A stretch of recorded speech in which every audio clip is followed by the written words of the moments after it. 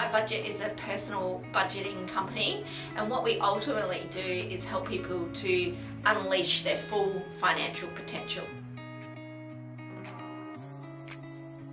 When I was growing up, I was always very driven and very focused, but I didn't know exactly what it was I was going to do when I finished school. I saw people that were struggling with their finances, so I looked around to see who I could refer these clients to, and there wasn't anyone. Before we joined MyBudget, we lived in a constant state of anxiety and stress. So I thought, how hard can it be? Surely I can help them. That was what drove me to wanting to continue to keep growing the business, because I knew there was so many more people that I could help and so much more impact that I could have on the community. So in the early stages, there was no formal training. I had started studying accounting at night, and I had a lot of on-the-job experience. I finished year 12 when I was 16, so I went straight into the workforce full-time. Women in technology has a really close spot to my heart. I didn't know that I was in technology. And what I noticed was 70% of the workforce at MyBudget was women, except for in my technology team. We do not have very many women studying and working in the technology space.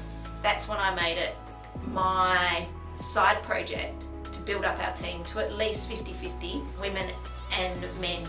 Because we were able to do it, maybe we could be a thought leader in that space and a role model for other businesses to do the same thing, which is why we started the Women in Technology event series. You know, hear from really inspiring, fantastic women in the technology space.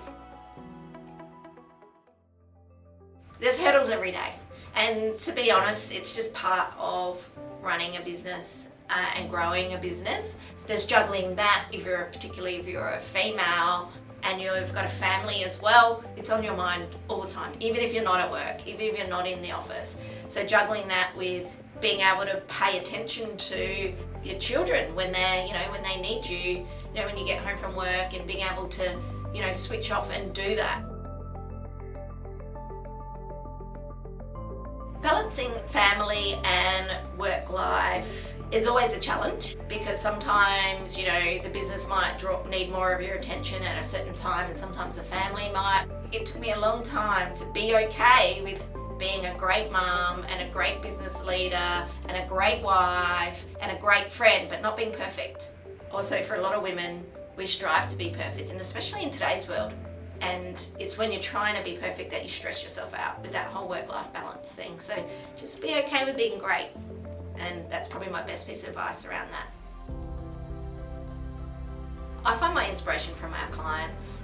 I get my inspiration from waking up every day and feeling good about what I do and feeling excited about what's ahead of me, even if it is a few challenging things and problems that need to be solved. To think that the legacy that I'll leave behind is that we solved a lot of problems for a lot of people, and I've created opportunities for all these people to have jobs that they get to do that too. Throughout this journey, I've learned that I'm more resilient than I ever knew, because things get thrown at me left, right and centre. I've learnt that I'm capable also of more than I ever gave myself credit for. And I think as women, that's a generalisation, but quite often, we underplay our abilities and our capabilities. You can't do it alone. Your team is absolutely crucial. The people that you surround yourself with, personally and professionally, are crucial. And you don't want to always have people that think the same as you. You want to have people that can constructively challenge you and think differently and be smarter than you in a lot of different ways and be different to you and bring that diversity of thought in.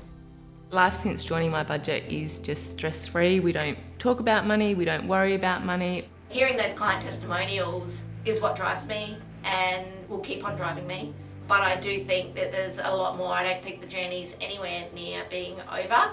Of course, there has been some business awards along the way, and they've certainly solidified the client's feedback, which has been fantastic, but that is not why I run this business. I don't run this business to be you know, the businesswoman of the year, which is really nice, by the way, and I'm super grateful to have had that title, and I'm super grateful to have been nominated to be part of that award process, because I've met some incredible people. Having that network has been fantastic. Favourite quote is from Henry Ford, and it's, whether you think you can or you think you can't, you're right. The only way to make your dreams a reality is to have a plan, and that's what I started to do, is put that plan together piece by piece. Think about the long term, but really work on the here and the now.